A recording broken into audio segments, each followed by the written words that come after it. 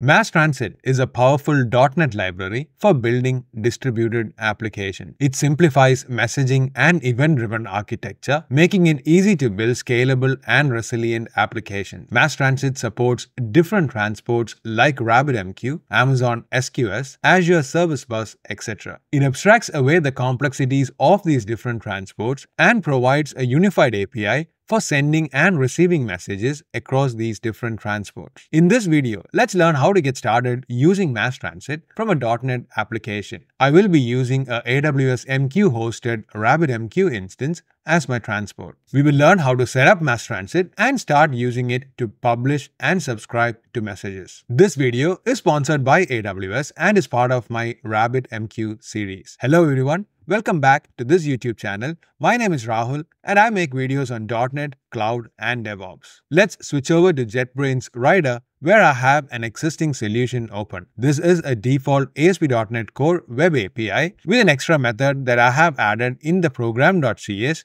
to add weather forecast. So here you can see there is a map post endpoint which creates a new weather forecast entry. Now let's say we need a new feature. Whenever a new weather forecast is added, we need to send an email to a specific email address. Now these requirements could be different based on your application scenarios and the events that you would be raising would be different. But the fundamental concepts of using MassTransit and RabbitMQ together will remain the same. Now we could bake in the sending of email functionality right within this code of the post endpoint. However, that would increase the coupling of that feature and also the feature of adding a new weather forecast. This makes it a typical scenario to actually separate this out as an event and then react to that specific event. Now, if you want to learn more about event and commands in general, I highly recommend checking out my messaging series, which will be linked here and also in the descriptions below. To raise an event whenever we create a weather forecast, let's first do that. So in the event.cs, I have a new event which says weather data added event. So we will be raising this anytime a new weather forecast is added. Now we have seen a similar example using bare bones RabbitMQ.NET client in my RabbitMQ getting started video. You can check that to understand the basic concepts of RabbitMQ. However, in this video we will be using MassTransit,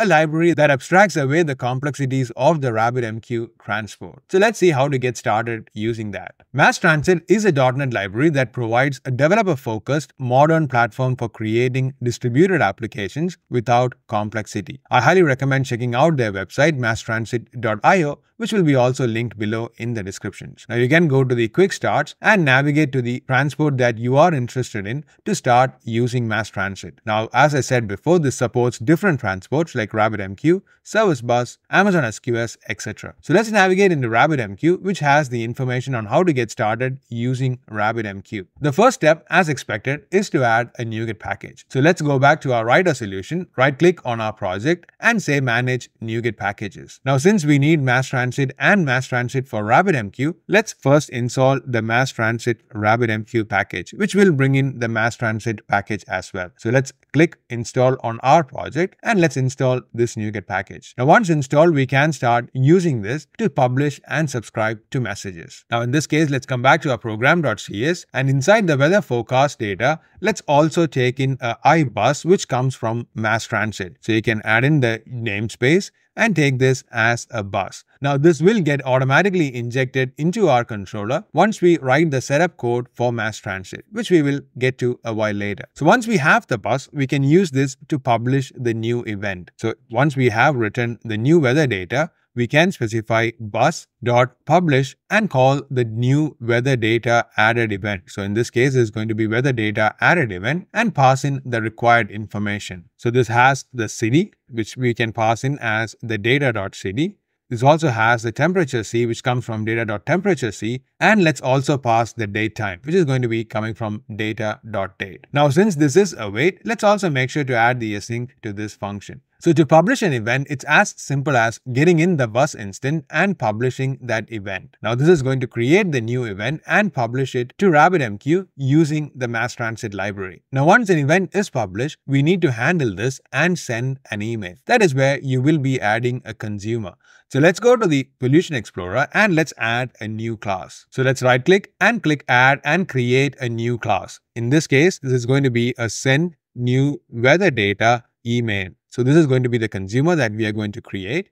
To make this a consumer of that specific event, all we need to do is to implement the interface iConsumer, which again comes from the MassTransit library. So let's use the iConsumer and let's use the generic version of that and specify the message type that we will be handling. In this case, it's going to be the weather data added event because that is what this consumer is going to be handling for. So let's implement the missing members on this interface, which has the consume method, which takes in the consume context and the weather data event. So the context will have the message information of that specific weather data event. So let's implement this. So let's simply again write the console.writeLine and let's say sending email and let's use the message context details. So let's use string interpolation in this case for city and let's specify context.message.city and we can also specify the other details in here.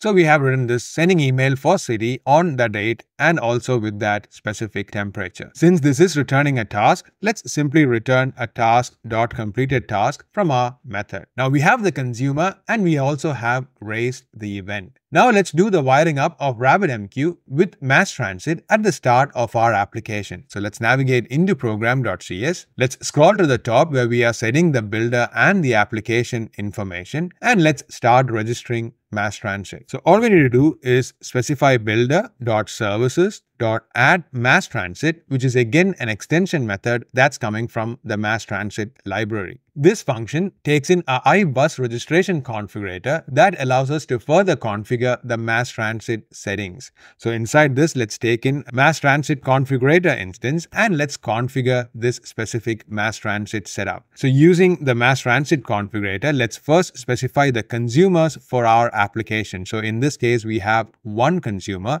which is the send new weather data email. So I'm explicitly adding in that as a consumer to MassTransit. Now we need to specify the transport that's going to be used for MassTransit. For this, let's specify empty.using RabbitMQ method, which is an extension method on that configurator. So this comes from the MassTransit RabbitMQ NuGet package. So let's specify that, which again takes in a configuration for RabbitMQ because we need to specify the address, username, and password to connect to the RabbitMQ instance. So let's take in a context and also the configuration information, which is how we need to specify this specific configuration. Now on the configuration, we can specify the host information for RabbitMQ and also set up the username and password. So in this case, we need to specify the host, which we will get from appsettings.json. So let's go to our appsettings.json and add in a configuration inside here. So let me copy and paste the RabbitMQ configuration section where I have the host information and the username and password. Now, since the username and password are sensitive, I will not add this to the appsettings.json. Let's use dotnet user secrets for that. So we can right click on the project. Let's go to tools and let's specify dotnet user secrets. Now, if you're new to dotnet user secrets, I highly recommend checking out my video, which will be linked here and in the descriptions below. Now, this creates a new secrets.json file, which lives outside of this solution and on your local machine. So you don't have to check this file in. So any developer who is pulling up this code will need to set up the secrets.json file on their local machine. Now, this is purely a local development feature. So let's make sure to copy and paste the username and password configuration inside here as well. So we have the RabbitMQ configuration and the username and the password inside this. So let's make sure to save this. And let's navigate to program.cs. Now, since I need to retrieve these configuration from the app settings, let's create a new class to hold that information. So let's create the Rabbit configuration with the 3 properties that we need. And let's get this information while we register this RabbitMQ configuration. So here we can specify the Rabbit configuration and use it from the builder.configuration. So let's retrieve it from builder.configuration.get section and give the name of the RabbitMQ configuration. So let's specify name of and use Rabbit configuration. So I have made sure to name it exactly the same. So you can see this is going to be Rabbit configuration and the app settings.json is also named exactly the same. So once we have the section, let's also get the Rabbit configuration. So let's use the get and pass in the Rabbit configuration type. So this is going to get from the configuration and parse it into that C# class. So once we have the Rabbit configuration, we can use this as the host. So let's specify Rabbit configuration.host. let's also specify the username and the password. So this takes in a host configurator, and let's specify the host.username and pass in the username, which is again going to be the Rabbit configuration.username, which is going to be .username property, and let's also specify the password, which is coming from Rabbit configuration.password. So we have set up the host, which is the host address, and also configured the username and password for that specific host. Now we need to tell MassTransit on how to set up the exchanges and queues on RabbitMQ. For this, we can use the default convention for this video, which can be used by specifying the configuration.configureEndpoints method, and let's pass in the context to that. So this is going to automatically create the channels and exchanges based on the default MassTransit convention. We will see what that is once we run this application. With that set up, let's make sure to put a breakpoint in our send new weather data email and also inside our program.js where we are publishing the new event. Now let's also take a look at my RabbitMQ instance setup. So let's navigate to my AWS console. Let's navigate to Amazon MQ where I have the instance already created. So I have the Hello Rabbit instance, which is created on Amazon MQ. Now you can be hosting your RabbitMQ instance anywhere of your choice and putting the appropriate host name and connection details when we configure the instance. So let's navigate to the RabbitMQ web console. Let's give in the username and password. Here we can see the RabbitMQ instance. So if I navigate into the channels, you can see there are no default channels inside this, and the exchanges has only the default ones. We also don't have any queues created yet. So this is a fresh install of RabbitMQ instance. So let's run our application and see how this gets set up. So let's navigate back to Rider and let's press F5. So the application has started and it's launching the default Swagger UI that is set up for an ASP .NET Core application. So let's expand the post weather forecast and let's create a new entry. So let's click try it out. Let's specify the city as Brisbane and let's specify the date for today, and let's also specify the temperature C as 20. Now let's click execute. Now this is going to hit our post endpoint and it's going to publish a weather data added event. So as soon as we publish this, we can see that our send new weather data email consumer has been invoked and it is writing this into the console. So you can see that's writing the message and you can see it in the console line here. So you can see that a new weather data added for Brisbane and it is sending an email for that Brisbane with that temperature. So MassTransit has automatically wired up this event and the consumer that it's associated to with RabbitMQ. So let's navigate to our RabbitMQ console and see how this is getting set up. So if I go to the exchanges first, you can see here we have two new exchanges created. We have the send new weather data email exchange and also the weather data added event exchange. You can see both of them are of type fan out exchanges. So if I navigate into the weather data added event, you can see this specific exchange is bound to the send new weather data email. So any messages that's coming to this specific exchange is being sent to this new exchange, which is the send new weather data email. So clicking this will navigate me to that specific exchange, and here you can see that this is again bound to a queue, which is the send new weather data email. So any messages coming into this specific exchange will be sent to this queue. So if I navigate into the queues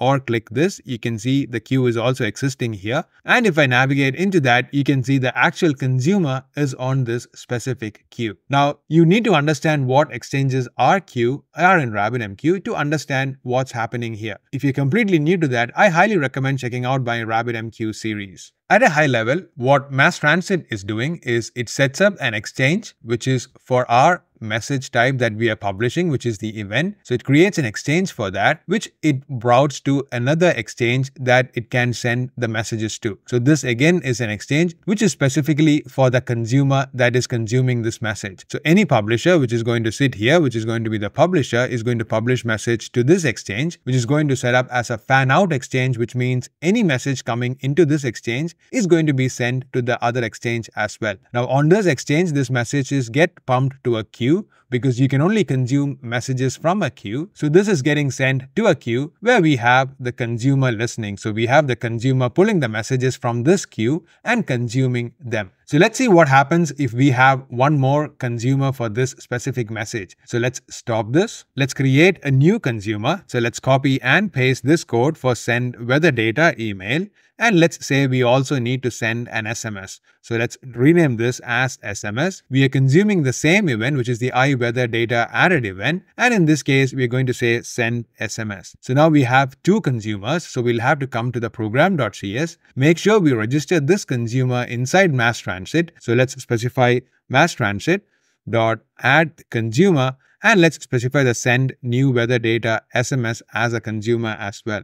So now if I run this application, so let's run this again. So the moment the application starts, MassTransit is going to set up our RabbitMQ as required. So if I navigate back into RabbitMQ management, let's go to the exchanges again and let's refresh this. So here you can see there is now a new exchange that is created, which is the send new weather data SMS. However, we only still have one weather data added event. So let's see what's happening there. So if I navigate into the weather data added event, you can now see that that exchange is bound to two other exchanges, which is the one for email and the one for SMS. Now the SMS in turn is being bound to the SMS queue, which it sends the messages to. So now if I navigate to the queues, you can see we have two queues in here. Now each of them has the consumers and pulls the messages from that. So if I come back to our diagram, you can see here that what RabbitMQ has done is it's still having one exchange for the event, and there is another exchange that this is getting bound to. So we have the SMS exchange inside this. So that's again an exchange which is getting bound to another queue. So you can see there are two queues inside this right now, and we have the consumers pulling messages from this queue. So if we publish once for the weather data event, it's getting sent to both these exchanges from where it is getting sent to the associated queues from where the respective consumers are picking up. So by default, this is the queue topology that RabbitMQ sets up for you automatically. So this is happening because we've called the configure endpoints and passed in the context while setting up the MassTransit with RabbitMQ. So now if I was to send a message, so let's navigate back to the Swagger UI. Let's send this message again. So let's change this temperature to be 21. And let's say execute. Now in this case, it's going to publish it once, which is the weather data added event. So if I navigate back to here and put a breakpoint on both of these consumers, both of them are going to get invoked. So you can see the weather data added event for the email is getting invoked and also the SMS is getting invoked. Now in the console, you can see both the log lines, which is sending email and sending SMS. MassTransit is highly customizable and configurable, allowing you to tailor its behavior to your specific needs and requirements. This flexibility makes it suitable for a wide range of use cases and scenarios. In future videos, we will learn how to control the queues that are getting created, how to route multiple messages into the same queues, and also control the processing rate of messages based on your consumer definitions. Meanwhile, if you have any questions or feedback on the topics to be covered, drop them in the comments below. If you like this video, please make sure to hit the like button. And if you want to be notified when future videos comes out, please make sure to hit that subscribe button as well. Thank you and see you soon in the next video.